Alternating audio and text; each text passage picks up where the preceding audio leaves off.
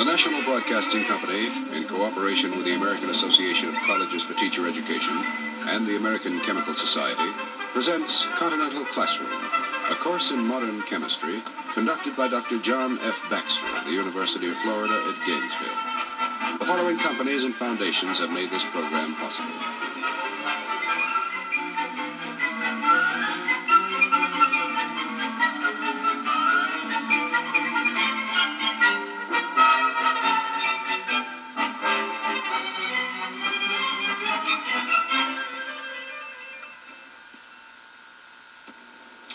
This is lesson number 38, sodium chloride and electrolytes.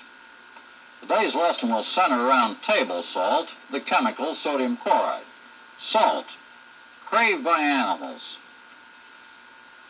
so they'll travel miles to find it. Prized by the ancients, ye are the salt of the earth, but if the salt hath lost his savor, wherewith shall he be salted?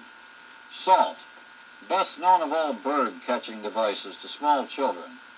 Salt, soluble in water and consequently the despair of Coleridge's Ancient Mariner. Salt, a monument to the curiosity of a woman, Lot's wife.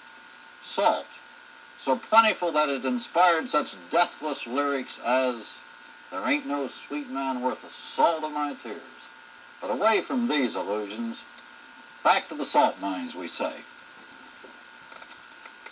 We have talked about a reaction between sodium atoms and chlorine atoms to form sodium ions and chloride ions. In this case, though, indicating that the electronegativity of the sodium atom 0.9 and that of chlorine atom 3.0 is enough difference that the transfer of an electron from here to here will take place completely to give rise to ions. When we observed that reaction in an earlier lesson, though, we concluded that the best way to write the equation finally was in terms of 2Na and a chlorine molecule, because that's the way chlorine is found, to form 2NaCl, and the amount of heat given up for 2 moles of sodium chloride formed is 196 kilocalories. Now, many teachers would much prefer to put pluses and minuses in here. Many chemists do it this way. To me, the important thing is to know the properties of sodium chloride, and then you can vary your ideas about how you would like to symbolize it. If you like to put pluses and minuses here, fine. The important thing is to know what it's like and what its properties are. It has a rather high melting point, 808 degrees centigrade. Its boiling point is even higher yet, 1465 centigrade. It comes in little tiny cubes, often perfect cubes, which are clear and colorless, but in small size, commonly look in the gross as though they are white. The crystals are commonly rather brittle. They are also rather easily scratched. At least ordinary coins will scratch them. It's much denser than water, at least twice as dense as water, which accounts for the fact that when you add salt to water, it sinks to the bottom.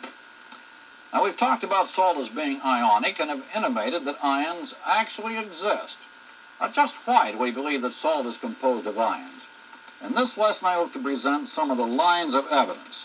Now, no one of these lines of evidence is in itself necessarily conclusive, but I think the converging lines of evidence will point to the ionic concept as the best single explanation of the observations which have been made about salt.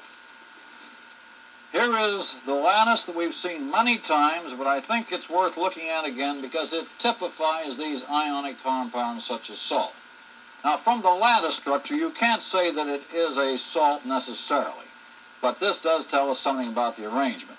Now, let's just see how the planes of atoms or ions, as we believe they really are, come into focus as I rotate it, as I perhaps roll it like this, or maybe even turn it up on edge and rotate it slowly. Notice how they line up in regular arrays from time to time as they pass in rotation. What I would like to do, though, most importantly, is focus attention on a certain part of this structure, and let's look at it this way. And now